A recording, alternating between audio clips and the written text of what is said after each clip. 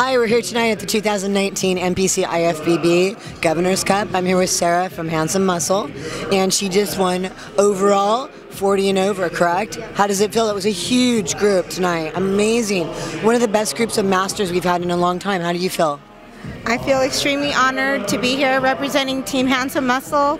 Thank you to my coach and my teammates and everyone that's been so supportive of my journey to get here to this point. What made you choose our show?